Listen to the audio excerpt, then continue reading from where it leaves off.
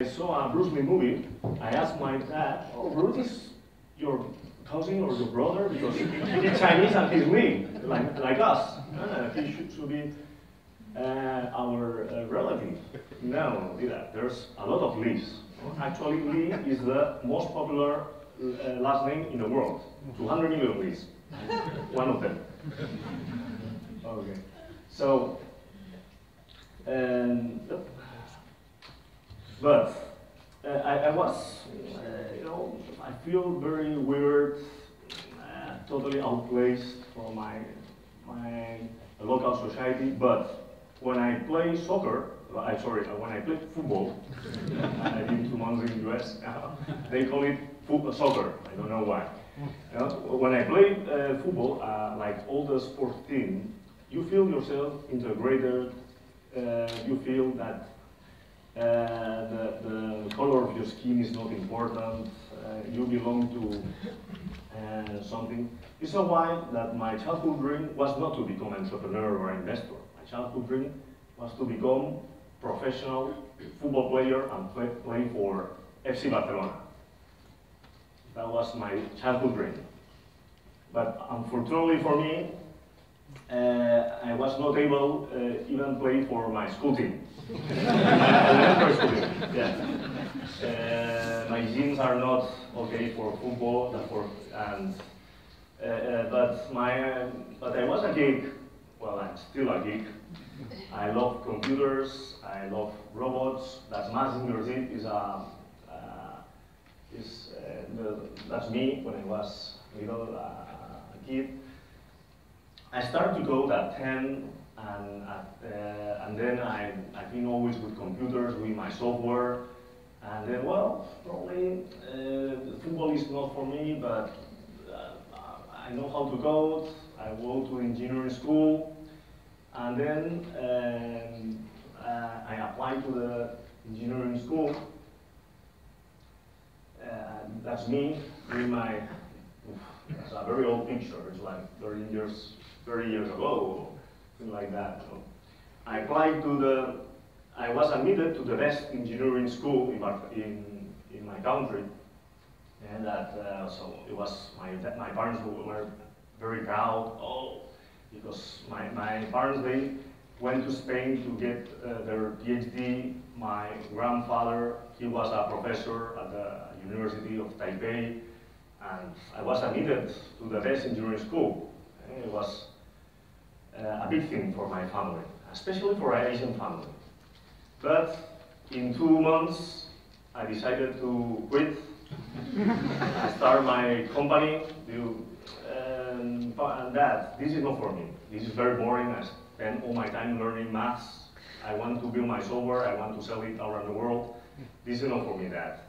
This is why I started my first company at the age of 21.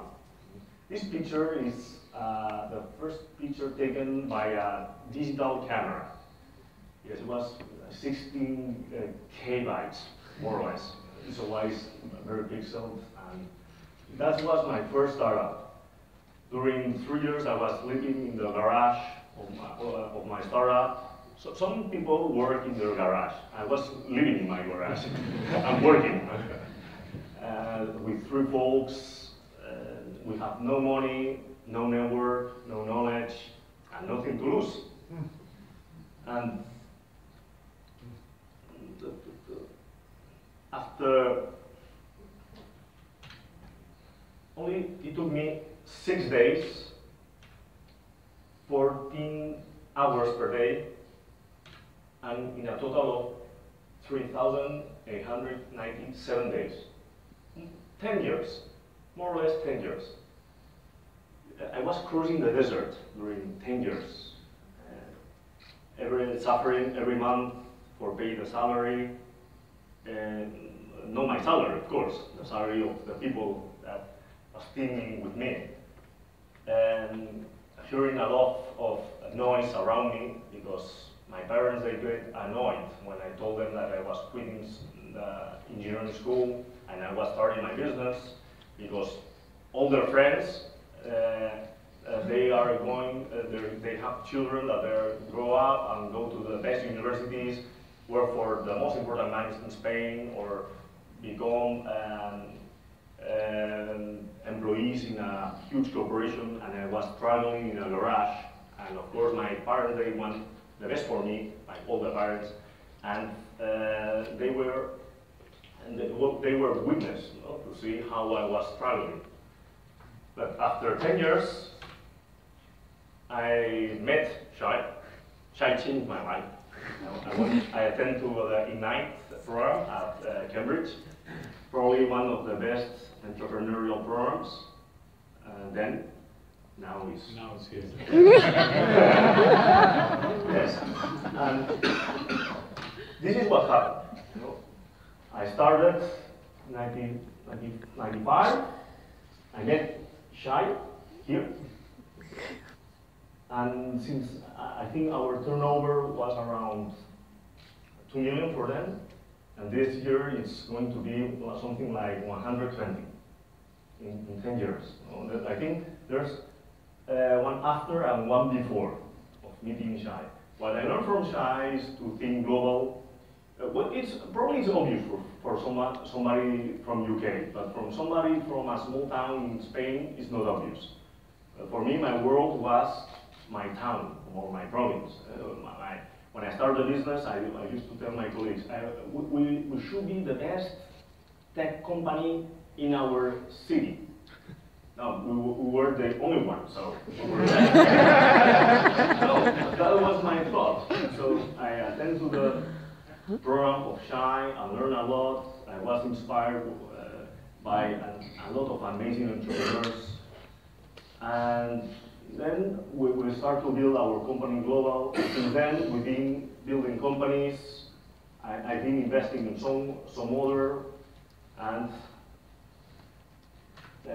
well, this news comes from the last year. The last year we did 75 million. This year we're doing 120.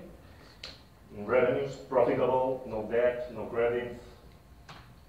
2 years ago, I decided to change my role, and now I'm taking a more. I'm sitting at in the board of my company. I'm the second largest shareholder, but now I'm investing. After 20 years becoming an entrepreneur, I think it's time to change a little bit and become an investor. We raised our fund 2 years ago. It's a $300 million fund, and we are investing in Silicon Valley, China, and some parts of Europe and UK. Because UK is Europe or it's not? Okay, who knows? Well, I didn't succeed. Well, he looks good, but I played with the veterans of FC Barcelona for 30 minutes. They are people like in their 70s. Well, this is the closest that I didn't succeed to become a professional soccer player, but I'm honored to be the first board member who worked in a Chinese restaurant. That's Luis Enrique, our former coach, and that's our last trophy. And that's it. When you listen on the radio to actors and professional politicians, public speakers, they make the point very clearly that it's absolutely essential to have those butterflies in your tummy, and that you never get rid of them. So being somewhere towards the abject terror side is quite important. The second thing is, I did my MBA here about 25 years ago now, and I was struck, and I still remember the feeling as I was part of a cohort of some really amazingly bright people with a fine wit and a fine brain. And whenever I come back here, that still just haunts me slightly, so there's a little terror from that. Particularly when I have exactly the same, my slightly later cohort facing me here. And thirdly, I think because I am not a guru. I was lucky. What I can bring you therefore this afternoon is some experience and some observations. In the military, I was taught the way to present was to tell them what you're going to tell them it, and then tell them what you just told them. It's great advice if we have the time, but I'm only going to make my points once, you'll be relieved to know. So that there's no introduction and there's no summary slide either. But do please ask me questions at the end. Okay. Firstly, I should say with sincere regret at VentureDay that I am no longer an entrepreneur. Take that slide down over the back there. I sold all my shares in Ringo almost exactly 5 years ago, 5 years, 2 weeks ago. And since that time I've had no participative equity interest in any companies at all. I've been nothing but an employee, a wage slave. Not holding equity does make a huge difference. It does, and I honestly can't recommend it. Watch this space. For those who don't know the story, I started a company called Cobalt Telephone Technologies, a deliberately, assertively big name for a terrifying or a particularly tiny, embarrassingly small enterprise back in 1997, and that's me over on the right. Hewlett-Packard, of course, famously started in a garage. I couldn't afford a garage, so I hired a porter cabin on a fortnightly basis, yeah, it went from there. I think the story, and it's a lengthy one, is best analysed really in 3 phases, 3 propositional phases, and these are they. The first one lasted for 2 years. And the reason I started my business was because I was entranced by the idea of a technology I'd come across called interactive voice response.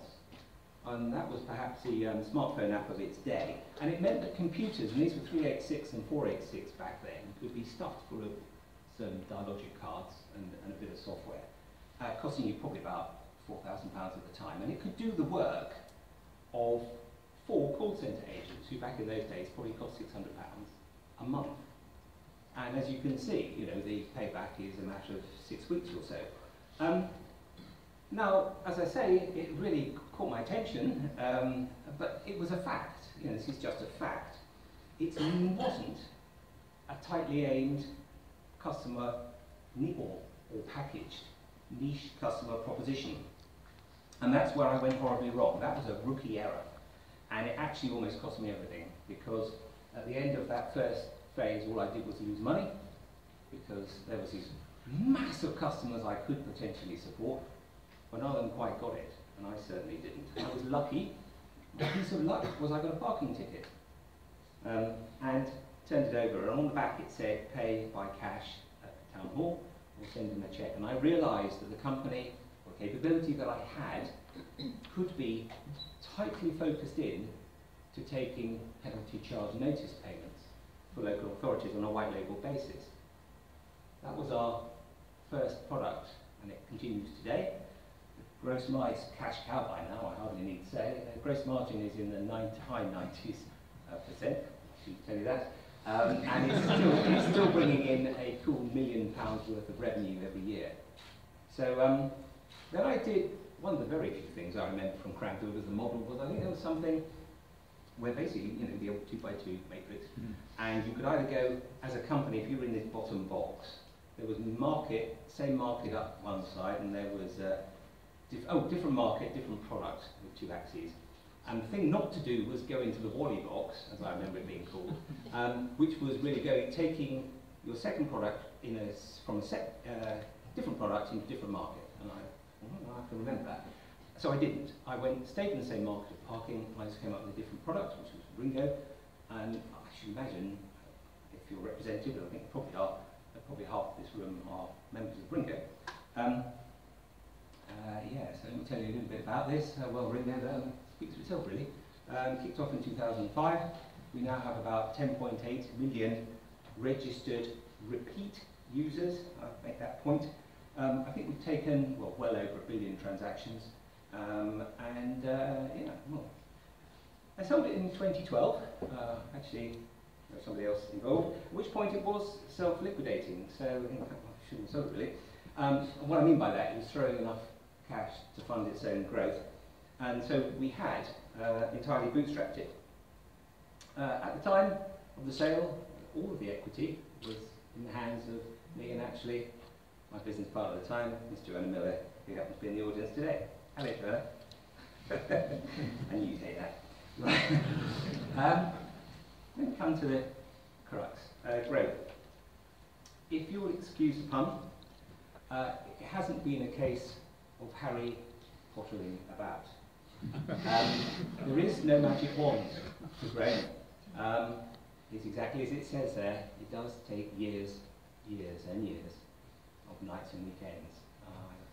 There was a chap, Rick Dobbins, who made that point when I was here 25 years ago.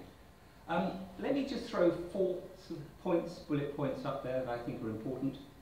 The first one is really saying there's a lot to be said for a growth market, because if all you're doing is growing with the rest of the market, then you're growing quite a lot, because what that means, a rising tide means it's expanding and you will expand with it. And we had that great opportunity because the parking market was just deregulating, and so we were fortunate from that point. Niches. What's a niche? Well, an obvious niche might be doing what Facebook's doing. That's a niche, providing a social media platform. But it's an obvious one. Everybody's trying to get into that. I know John Thorne is here today, another very well-known alumni. Thank you, John. And he's got a niche. Cool milk for schools. And the secret to his business, sorry, John, I didn't say I'd say this, is that he's got no competitors. Because nobody else has worked out it's a cracking place to be. And long may that stay. I hope I haven't given you said it yourself, so I'm telling up giving you away, great secret. So don't go for the obvious ones. Try and find something interesting, because that's so much easier to grow. Pull that drawbridge up behind you.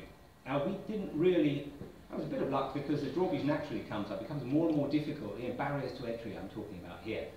But make sure that you differentiate and you add depth and you rattle those things. In our case with municipalities and local authorities, we talk about compliance. GDPR is a fantastic one, because we're big enough now that we have to do that anyway, and the little tiddlers who are trying to get into a market, it's too big for them.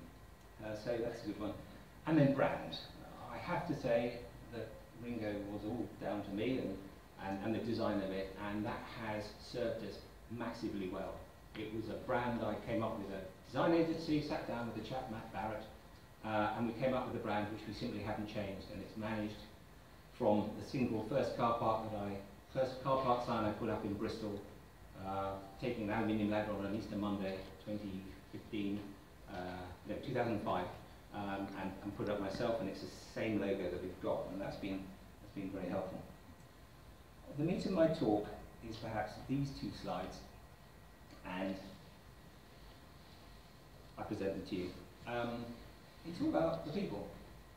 So you've got to have that culture, because that culture will grow itself. What I mean, outliers, they're those weird products that seem like a really good idea when you started off, but as your core product grows and has to become bigger and more all-encompassing, you need to trim back those other ones, and if you don't, then your growth will become sprawling.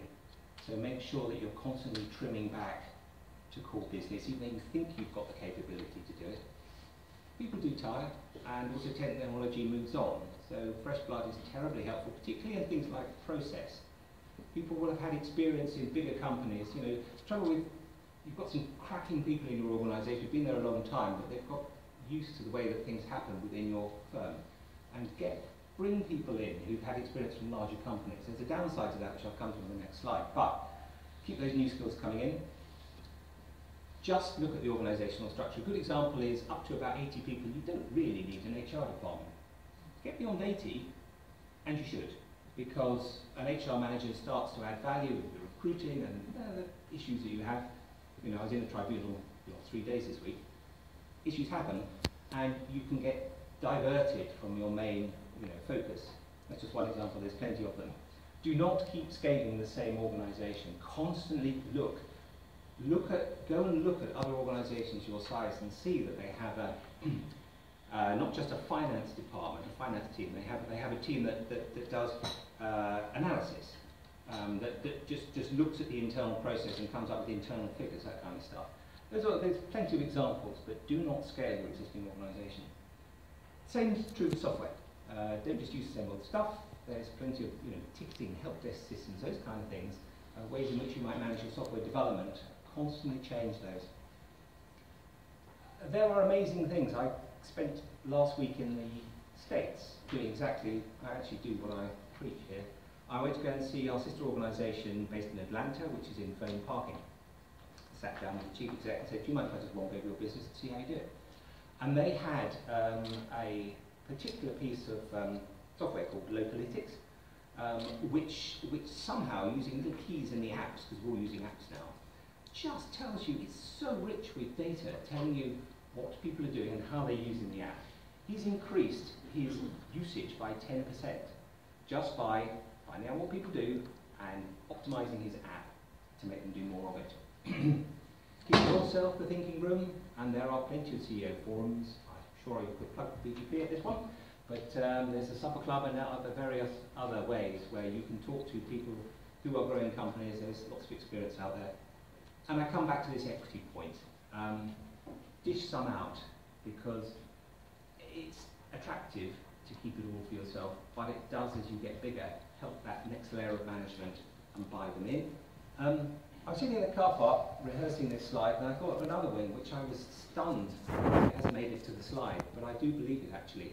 If you really don't know how to grow your business, sell some shares to private equity, because if they'll buy it and it's any good, they'll show you how to grow it, if there's any growth potential there.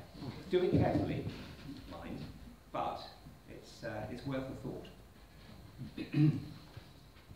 So the other big one is, what shouldn't you do? As I say, I have worked for 5 years as an employee, and I am no longer the chief executive or necessarily the big driving force. So I watch, despite all I can try and do, to stop people buttering up a very good business. And so some of this comes very much from the heart. Don't muck about with the product. I'm very much reminded, whenever I see a piano knocking around, that, do you know, it's been there for, the user interface hasn't changed for 250 years. Beethoven could rise from the grave, Mozart could, and he could play a modern day pianoforte, because it hasn't changed. Equally, the QWERTY keyboard hasn't changed for about 80 years, but nonetheless, Windows, every time, every 18 months, has to muck up a word, the way that word processors work. Word processing is a core, simple stuff. Why change it? What was wrong with drop-down menus? I mean, help me here. And so do think about that. Be very careful. Don't let your techies dictate the product. And do think very carefully about change. I think Apple is very good in this regard. Similarly with the brand, my German masters will, and you hear this first. Ringo is not going to be around for very much longer. It's going to be called Park Now. Okay, good luck with that. Don't allow your employees to burn out. If you have the culture, which I am suggesting you do, and I'm sure you're all capable of engendering that culture, some of the alpha people, some of the very best people, will just take it into their hearts, and they will burn themselves out and damage themselves. But don't let that happen. Just watch for it, be aware of it, and try not to let it happen. If you do, support them through it. Been there, done that. Again, corporate politics. What I did say in the last slide was go outside and get people who have experience of bigger companies. And invariably, so somebody perhaps from IBM, who's got an experience of how to really optimize a gigantic, sort of data warehouse for you, something like that. But be careful that they don't come with those downsides from large business. And these are the ones, because you don't need this. You don't need these in any company.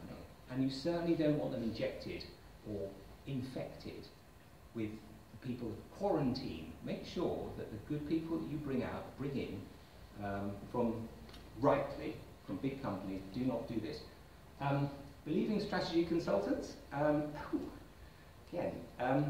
Strategy consultants are really good, but on the other hand, they have a certain way of doing things, and they can be led, and if I look at our own organisation, I cannot say that the expensive strategy consultants that have come into our organisation have been that helpful. What they've done is they've laid out a cornucopia of opportunities, and so our shareholders looked at it and thought, wow, let's go forward with all of these at the same time.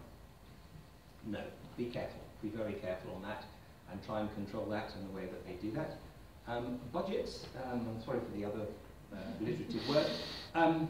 In my organisation currently, we talk quite a lot about Budget 54, and there's another one, I believe, Budget 57, and Joanna, you'll remember this, I was in Budget 63 or something like that. So there are these are versions, 54, 57, and 63, genuinely, I don't kid. And, where are you with this? The other thing is people believe them. They believe that these budgets are the right way to do stuff. And therefore, if something changes massively, then the budget does not allow for it. You can be, again, you've got to be careful, because I've always come from the school that having a positive variance budget is a good thing. There is a line of thought, which I've now encountered, which that a positive variance is a bad thing because variance is a bad thing. Okay, well, yes, true again. But I think this point is really key if you're going for growth.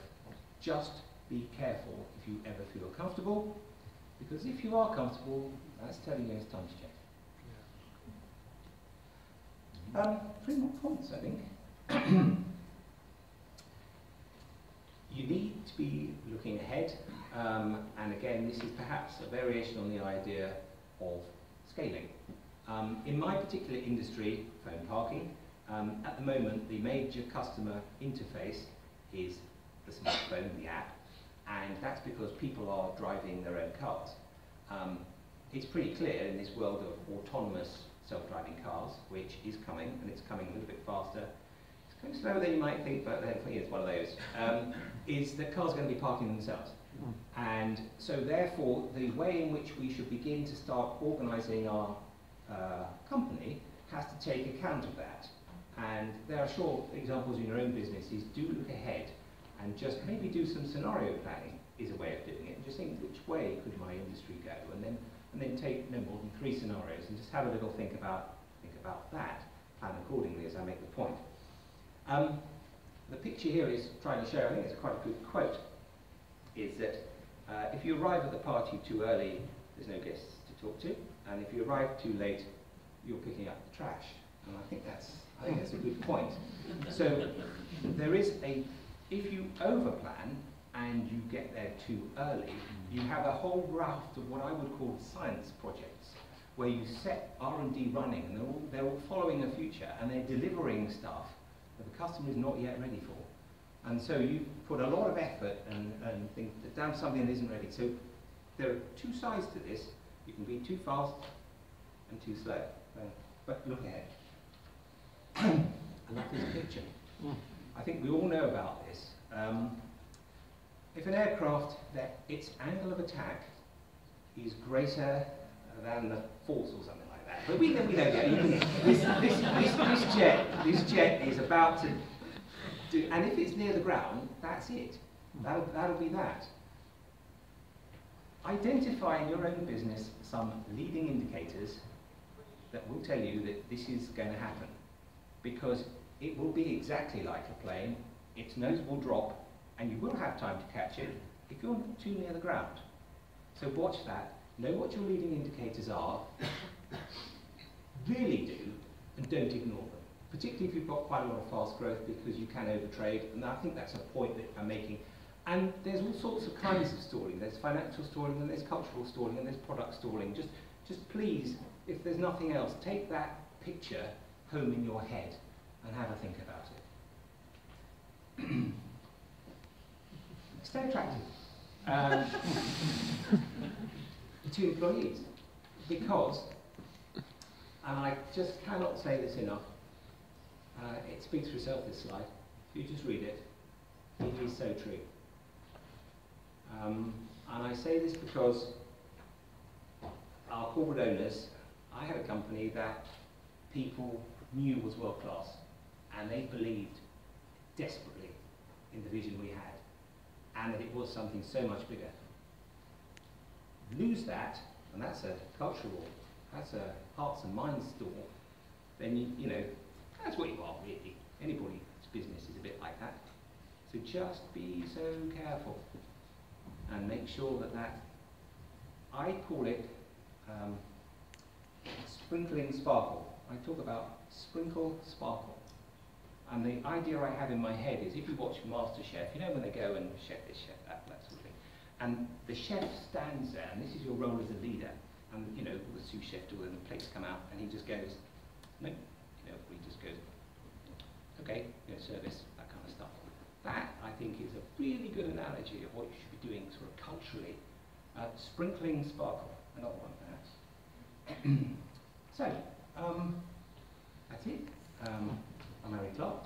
That was my shot at going for growth. I'll be delighted for your questions. Thanks.